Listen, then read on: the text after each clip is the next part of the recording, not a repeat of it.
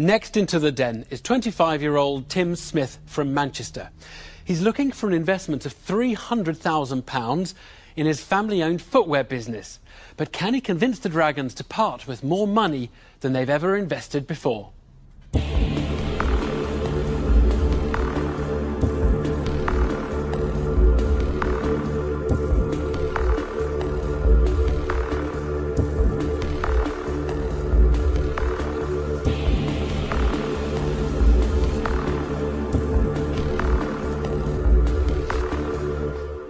Hello Dragons, my name is Tim Smith. Today I'm looking for an investment of £300,000 for 10% equity. Redfoot Shoes was launched in 2007 to create and develop innovative yet stylish footwear.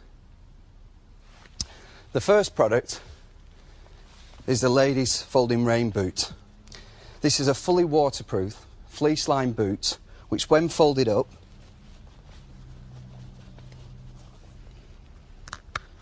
is extremely compact, and when it unfolds it regains its shape so it easily stands up. Another product that we're known for is the ladies' folding shoe. Ours is a patented split sole shoe that fits into its own pouch, which then can be easily carried in a lady's handbag. We've developed it with a podiatrist so it's extremely comfortable on the foot. We're constantly inventing, and this year we're on target to achieve £2 million in sales with a net profit of £400,000. We're looking to the Dragons to provide added value as well as a cash investment. Thank you for listening to my pitch, and if you've got any questions I'll be happy to answer them. A faultless pitch from Lancastrian shoe manufacturer Tim Smith, which he hopes will come in handy as he's asking for a £300,000 investment. In return, 10% of his established footwear company is on offer. Deborah Meaden looks impressed. Hi, I'm Deborah. Hi, Deborah. So far so good. It all sounds very interesting. On track for a turnover of 2 million this year? That's right. Can I actually see one? Sure. Maybe I'll get it in the construction. Tim, can I have a boot as well? Yeah, sure. Can I have a shoe, Tim, please?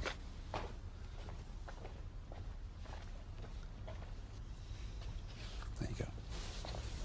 Sorry. So the main difference, I get it now, is that you've got a solid sole, so it's actually a proper shoe. That's right. As opposed to a very soft, slippery type thing. I mean, at the minute, there's nothing else on the market which has that split sole. I'm about to test it out. Oh, that's great. In terms of your sales mix, where are you finding the interest is? Well, the folding shoe, because that's in more stores and we've had more interest with that. The folding welly has been received really, really well with the retailers that we're in now. I mean, Viva La Diva online, and then it's the 450 independents. In Europe, Benetton have actually placed an order of 10,000 pairs of the boot, with 20,000 pairs of the folding shoe as well. But they cost less to make than the folding shoes. These cost less to make? Yeah. So your margin's higher on Much higher, yeah. The folding shoes, they cost £10 to make, selling for 15 the average price, and the boots cost £6 to make, and we sell them £20. Confident and composed, it's a good start for the young entrepreneur. Duncan Bannatyne wants to drill down into the business itself.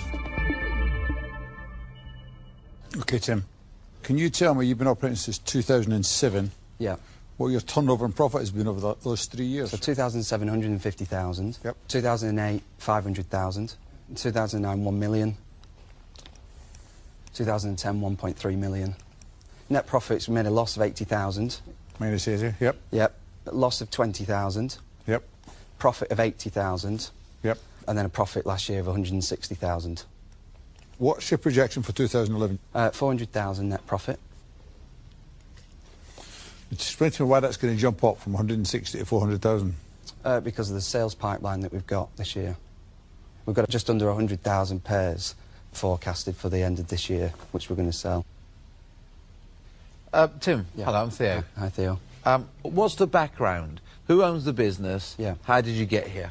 Right, we've got 3 businesses. I run Redfoot, and I work full-time, 24/7 on Redfoot. Okay. And my father has got a made-to-order footwear business, the Bake Up Shoe Company. Okay.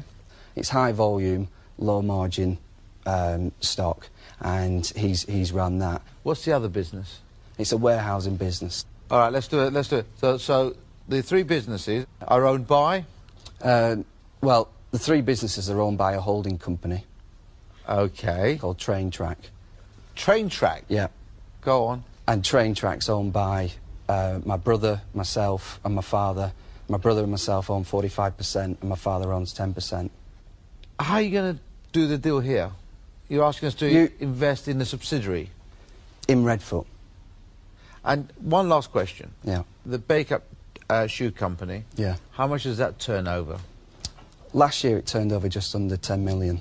10 million? Yeah. And made a profit of? It made a loss of £60,000. But it's on track this year to make a profit. Did it make a profit the previous year? No, it made a loss. And the previous year? The previous year it made a loss.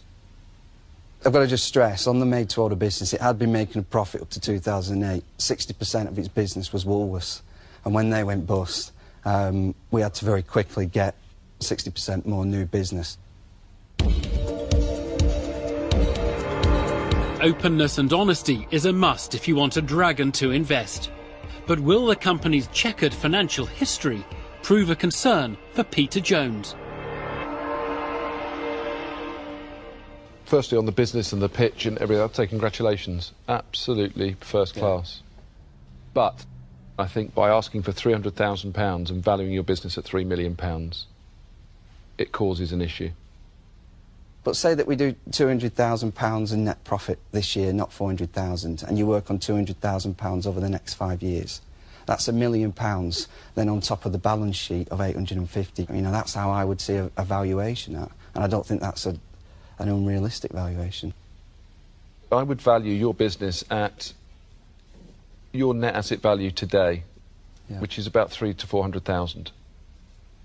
How do you get to that? Because you have the losses that you've accumulated year to date. The profit that you've done this year is fantastic. You need to have a little bit more historic proof to show that those earnings are sustainable to get a decent valuation. Okay. And I think it's just too punchy to come in at £300,000. It's not for me, and I'm out. Kind words, perhaps, but no cash. And retail magnate Theo Paphitis is now ready to show his hand. Tim, the thing that strikes me immediately with this product, and being a shopkeeper, is that they're brilliantly made. Yeah. You're a growing business, you've done really well. But there's a complicated structural ownership of the business. I don't think it is.